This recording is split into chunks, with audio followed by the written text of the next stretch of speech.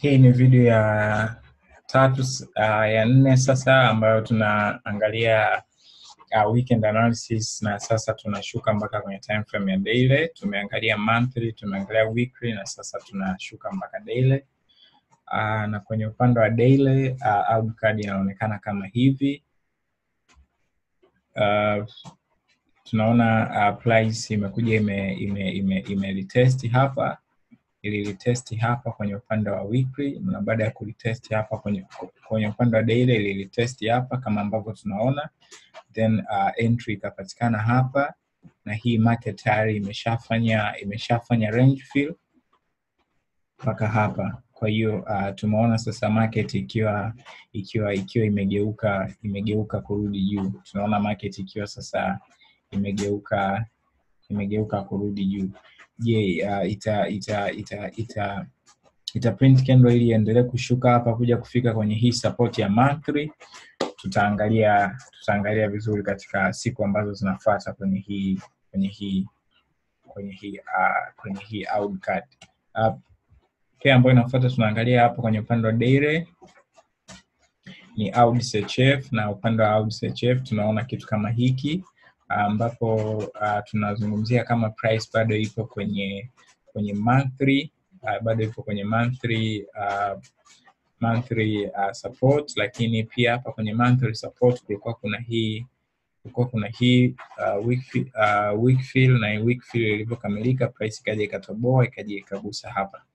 Je, kwenye hii daily tutegemee kwamba price itageukia hapa na kushuka chini?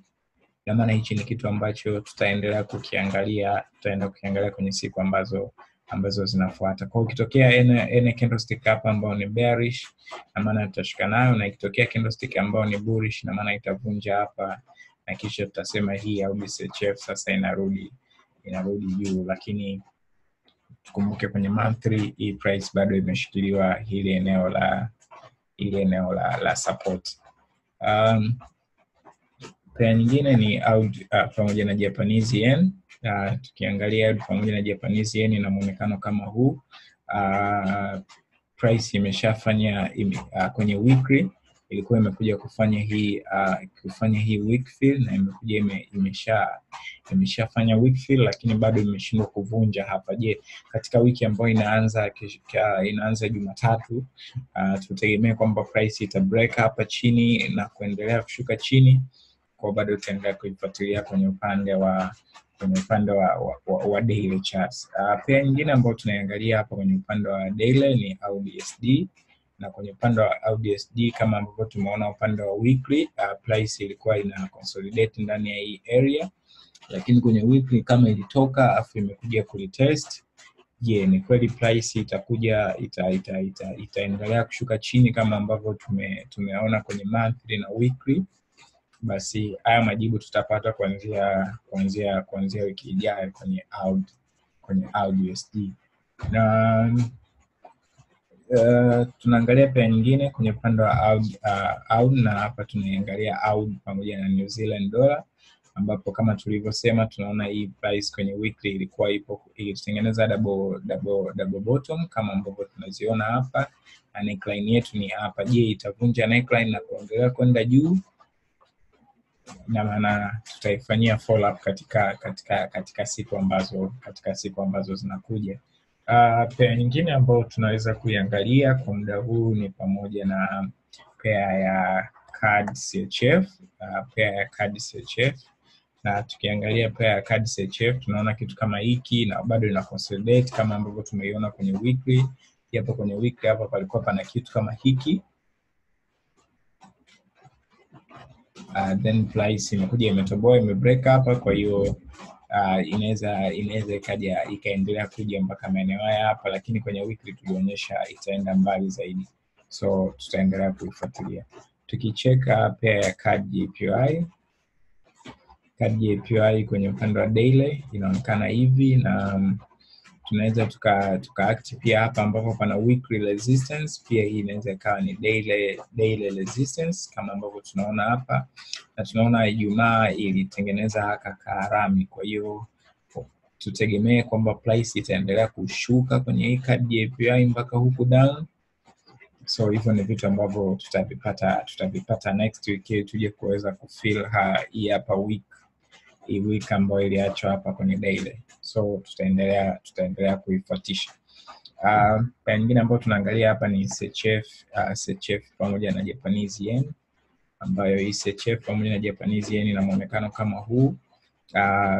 Ilirudi juu kulitest na mwisho wa siku ikaja ika break hapa. Baada ya kubreak tumeona imetengeneza bearish candle, very strong bearish candle, lakini tukiweka target kwamba hii price inakuja kufeel weak hapa chini, hii ni kumaanisha kwamba Japanese yen itaendelea kuwa na nguvu, itaendelea kuwa na nguvu zaidi. So kuna kama pips 174 na kitu, kwa nafikiri kwenye time frame ya 4 hour tunaweza tukapata kwenye picha nzuri zaidi. Tuangalie pair inayofuata ambayo ni euro out.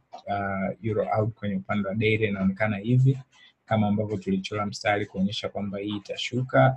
Hii pair kati na consolidate ilitengeneza kitu kama hiki hapa. Kwa hiyo imeshavunja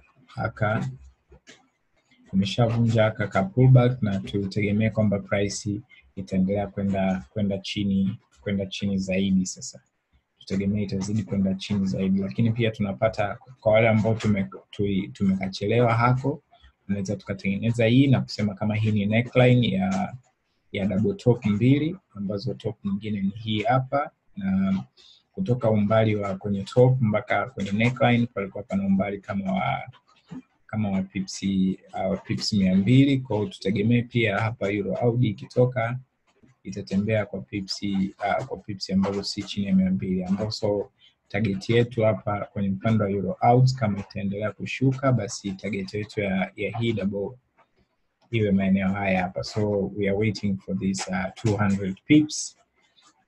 Tukiangalia pia nyingine ambayo ni euro card kwenye upande wa daily, tunaona kitu kama hiki.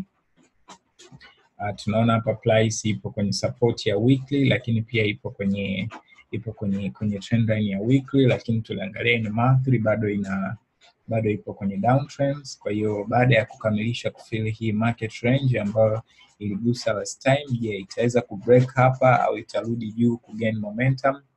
Ni kitu ambacho tutakifuatilia, lakini pia tukitumia kuchora inside trend line pia tuna kitu kama hiki kwenye daily. Kwa hiyo we have a lot of things to follow up kwenye hii euro cards. Pair nyingine ambayo tunaangalia hapa ni euro CHF, na euro CHF kwenye upande wa daily inaonekana hivi.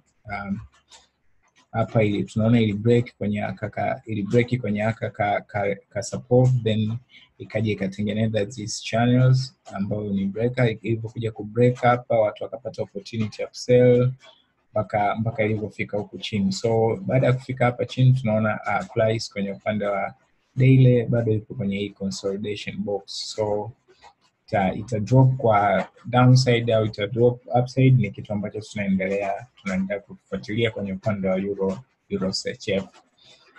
Pia nyingine ni euro JPY, na euro JPY ina muonekano kama huu hapa kwenye upande wa daily. Tunaona price tayari ilisha feel hii weak range. Baada ya kufeel weak range, lakini pia tunaona price ilisha break hii trend line ya mwezi. Kwa tunaamini price bado itaendelea kushuka kwenye euro JPY mpaka kuja kukutana na hiyo support ya monthly. Na wiki ambayo imepita tunaona price siku ya mwisho ya Ijumaa ikatengeneza very very very strong bearish candle. So hapa kwenye wiki bado hatuna pattern yoyote, kwa hiyo tutaendelea kuifuatilia labda kwenye time frame ndogo. Pia nyingine ambayo tunaangalia hapa ni euro USD. Euro USD kwenye upande wa week wa daily, na kwenye upande wa daily tunakutana na kitu kama hiki. Bado ipo kwenye downtrend. Ilisha feel hii market range hapa kama ambavyo tunaona. So our waiting ni kuona price maybe ikija kulitest kati ya trend line au kwenye hii, ili tupate opportunity nyingine tena ya kusell euro USD. Lakini kama tulivyoona kwenye time frame kubwa, Euro USD inaelekea chini. Tuangalie Euro New Zealand dollar kwenye upande wa daily time frame. Kama ambavyo tumeona ilikuwa inakaribia kwenye weekly weekly resistance, lakini siku ya Ijumaa ikatengeneza hii very bearish engulfing candle ambayo imekuwa ni kubwa.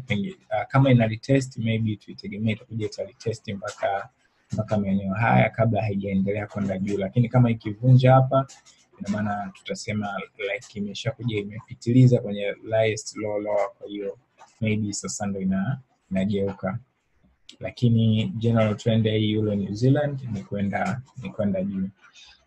Pia nyingine hapa ambayo tunaangalia ni pamoja na hii Euro GBP. Euro GBP kama ambavyo tulikuwa tunaifuatilia kwenye lower time frame, tayari tunaona ilishatengeneza head and shoulder kwenye 4 hour ama hapa, na imekuja kuitest na Ijumaa ikatengeneza very strong bearish candle. So bado tuko nayo, na target yetu kubwa kwenye Euro GBP ni kuona inafika mpaka maeneo haya, ambapo hapa ikifika iki break ikaretest tena, tutaendelea kusell mpaka kuja zetu huko kwenye support huku chini. Kwa Euro GBP pia tunaendelea kuifuatilia kulingana na ile head and shoulder ambayo ilitokea. Pia nyingine ambayo tunaiangalia hapa ni GBP out. Na GBP out kama ambavyo tumeiona kwenye time frame kubwa, ilifika kwenye haka ka minor zone hapa, then ikashindwa kutoboa. Tumeona kama ilikuwa inarudi juu, lakini tumeangalia kwenye time frame kubwa, tumeona GBP pairs kama zina gain power, isipokuwa kwa wiki iliyopita baada ya kutangaza kwa ile Brexit, tunaona zikabadilisha kuanzia Jumatano. Ukiangalia kendo hapo kana zimebadilisha mwelekeo baada ya ile Brexit kutangazwa. Kwa hiyo najaribu kuangalia wiki ijayo, kwa sababu pia kwenye daily hapa pia pana kazone ambako kanaizuia price isishuke down, ndio je kwenye haka kazone itarudi tena juu. So ni kitu ambacho tunaendelea kufuatilia. Tukiangalia pia nyingine kwenye upande wa GBP, tuna hii GBP card. So hii GBP card tunaona kati ilishuka kwa mtindo huu mpaka ilivyofika hapa, na the lowest lower kwenye hii ilikuwa ni hii hapa, ambapo tunaona sasa hivi price pia imekuja kulitest. Je, price itaweza kubreak hapo kuja chini au itageukia hapo ili izidi kuendelea juu? Na kama itaenda juu, ndani yetu ya kwanza, target yetu ya kwanza itakuwa kwenye maeneo haya hapa, au target yetu ya kwanza itakuwa kwenye eneo hili hapa, ambapo tunaona kulikuwa kuna hii support. So tunaenda kuifuatilia GBP cards. Tukiangalia GBP CHF pia upande wa daily tunapata picha kama hii. Hii market wakati inashuka ilianzia kushuka hapa na ikashuka straight mpaka hapa. Kwa hiyo tunaona hii market imekuja imevunja hii trend line. Ili tuweze kupata uhakika kwamba hii market imebadilisha trends, ni mpaka hii Euro GBP CHF itakapokuja kuvunja the lowest lower hapa. Kwa hiyo itakuwa a very plain reversal pattern. Kwa hiyo kwa sasa hivi bali GBP CHF tunaendelea kutazama. Angalia pair nyingine upande wa GBP, tuna hii GBP pamoja na Japanese yen, ambayo hii bado tunaona imeshindwa kuvunja, kama tulivyoona kwenye weekly, imeshindwa bado kuvunja hii trend line. Je, itaweza kuvunja hii trend line? Kwa sababu hii bado imeshikiliwa hili eneo la support hapa. Kwa kwenye weekly tunatarajia itavunja hapo. Kama ikishindwa kuvunja hapo, ina maana ina drop kwenda chini na inavunja hii weekly support. Tunayo hii GBP USD. Na upande wa GBP USD inaonekana kama hivi. Tukichora trend line kwanza, tuna trend line kwanza hii hapa ambayo ni outer trend line. Alafu pia tuna hii inside trend line ambayo hii inaanzia hapa inashuka hivi kwenye upande wa daily. Je, itaweza kuvunja hapo au vipi? Lakini pia tuna haka ka uptrends ambako price tunaona inapita mpaka kufika hapa. So tunaifuatilia, je, hii ni pullback au ndo kubadilika kwa trend. Kumbuka hii pia ni monthly support. Price ipo kwenye monthly support, so bado tunaendelea kufuatilia hapa inageuka ama ni kitu gani ambacho kinafuata. Kwenye upande wa GBP hapa ya mwisho ambao tunaangalia ni pound pamoja na New Zealand, na hapa tunaona kitu kama hiki. Tunaona price ilitoka chini hapa, palikuwa pana kama minor zone, ikaja ikabreak, imekuja kulitest na inaenda juu. So our hope ni kuona inaendelea kwenda juu mpaka kufikia kwenye hii monthly resistance hapa kama ambavyo tuliona. Na kwenye monthly tumeona hii price ipo karibu sana na imetoka kwenye neckline kwenye monthly, na tunategemea itakaribia kufika kwenye hii monthly resistance hapa. Kwa kwenye daily bado tunaona kuna ka opportunity ka kuendelea kuitrade hii GBPNZ zaidi. Na kwenye weekly pia tunaona hiki kitu kwenye moja ya pattern ambazo tumezisoma, hii tunaita V pattern. V pattern price ilitoka kwenye resistance, ikaja imekutana mpaka kwenye hii support ambayo hapa kwenye weekly iliact kama support, na baada ya kutoka hapa price inatoka tena kwenye support, inarudi kwenye resistance. Kwa hiyo a very clear V patterns, na tunaona imesha break trend line, break pale the lowest high. So tunaamini GBPNZ itaendelea kwenda juu. Tuna check pair nyingine hapa ambayo ni USD CAD kwenye upande wa daily time frame. Upande wa daily tunakutana na kitu kama hiki, ambapo kama ambavyo tuliongea last time, hii USD CAD ipo kwenye hii uptrend kama ambavyo tunaona hapa, lakini pia hii uptrend yake ina shida ya kukutana, ipo kwenye hii support pia. Kwa hiyo je, itavunja kwenda juu au itavunja kwenda chini? Wiki iliyopita kwenye lower time frame tuliona kama imevunja hivi hii trend line, lakini kumbe kwenye daily ilikuwa kama fake out. Kwa hiyo wiki ikaisha pia price imerudi juu. Daily candle ikafunga price imerudi juu. Kwa hiyo USD CAD pia bado tunaendelea kuitazama. Tuangalie pair nyingine ambayo ni USD CHF, na hii USD CHF na muonekano kama huu, ipo very close sana kwenye hii monthly resistance, lakini pia tukichora hapa neckline tunaona kitu kama hiki.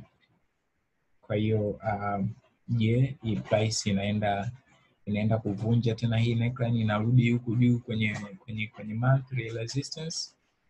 Tunaendelea kuitazama, lakini pia imekuja kufanya rejection yake hapa kwenye daily. Kwenye daily tunaona USD CHF ilikuja kufanya rejection yake hapa, so we'll keep monitoring it kuona kama itavunja hiyo trend line ama kitu gani. USD JPY upande wa daily tunaona imetengeneza kitu kama hiki, ipo hapa kwenye monthly minor zone. Tusema tunategemea hii ita drop, ipo kwenye monthly minor zone, isha fill hii wiki hapa chini. Kwa ni kutegemea je, hii price itaenda juu ama itaenda chini baada ya kutoka kwenye hii consolidation box. Kwa hiyo USD JPY kwenye upande wa daily pia bado tunaimonitor kuona ita break upande upi. Tuingia kwenye hizi NSD na tunaanza na NSD CAD. Kama ambavyo tuliona NSD CAD ilitengeneza double top ikaja ikashuka mpaka hapa chini. Ipo kwenye monthly minor zone, imeshakamilisha kufill hii market range, na Ijumaa pia hapa tumeona ilikuja ilitest, lakini ikatengeneza hii hammer ambayo inaita ni reversal pattern, ikitokea kwenye support imetengeneza hammer. So kwa hiyo NSD CAD kwa wiki inayofuata itaenda juu ama itashuka chini, kwa ni kitu ambacho tunakifuatilia. Inawezekana imerudi juu kutafuta momentum ile ije break hapo, iko ni kitu ambacho tunakifuatilia. Lakini wakati inashuka ilifanya clear move hapa kama ambavyo ambavyo tunaona. Ina maana hii trend line itakuwa inaonekana vizuri zaidi kwenye time frame za chini. Kwa hiyo ikija ikivunja hapo, tutajua tunafanya kitu gani. Pia nyingine ni SDSHF, na kwenye hii SDSHF tunakutana na kitu kama hiki, kama ambavyo tuliona ilitengeneza hii double top kwenye upande wa weekly, ikaja ikavunja, ikaja ikalitest hapa ikashuka, na tunategemea itashuka zaidi mpaka kuja kufika kwenye monthly zone huko chini. Lakini so far kwa hapo ilipo hatuna clear picture yoyote, labda tutaendelea kuifuatilia katika daily candlestick daily ambazo zinafuata. Tunayo hii hapa NZD-JPY, na hii hapa NZD-JPY tunaona ilicheza ndani ya hizi zone mbili za monthly, na sasa imeshapita inaelekea kwenda chini kama ambavyo tuliona kule kwenye monthly. Kwa hiyo nafikiri kwenye daily hapa tutategemea kupata pullback kidogo ili tupate entry nyingine kwa ajili ya kushika nayo NZD-JPY. NZD-USD, nakumbuka kuna mtu mmoja alicomment pia anapenda sana nifanye hii analysis ya NZD-USD ili kujua, na so kwenye upande wa NZD-USD tunakutana na kitu kama hichi. Kwenye weekly kulikuwa kuna kama kaliveso hapa, na nafikiri kwenye daily pia, na hapa itawezekana ikavunja hapa chini na kulitest, au ikarudi kulitest kwenye hii trend line ya weekly kabla haijaendelea na momentum ya kwenda chini. Lakini kumbuka pia hapa pia pana zone. Kwa hiyo kama haitafika hapo kwenye weekly, basi tuseme inaweza ikaishia eneo hili ambapo kuna ka zone na kisha ikageuka. So kwenye NZD-USD tunategemea any pullback move kabla hajaendelea kushuka chini zaidi. Na mwisho tutaangalia hii gold kwenye upande wa daily time frame. Ile upande wa tunakutana na kitu kama hiki, hii pullback ya gold tuitegemee mpaka labda mpaka maeneo haya hapa kwenye upande wa daily, icheze maeneo haya hapa ili tupate opportunity ya kubuy zaidi. Ikija ikibreak hapa, ina maana imeshavunja the highest lower. Kwa hiyo tutakuwa tunazungumzia kitu kingine kwenye upande wa daily, lakini expectation ni kwamba labda itakuja mpaka kwenye 1500 maeneo hayo hapa, kama itakuja kufanya pullback. Najua ni video ndefu sana ambayo ilikuwa ina analysis ya daily, na tumeangalia takriban pair zaidi ya 20 pamoja na commodities ambao ni gold, na video ya mwisho kabisa ya 5 ambayo ni ya mwisho hii tutaangalia hizi analysis kwenye upande wa 4 hour. Kwa hiyo tumbakize video moja.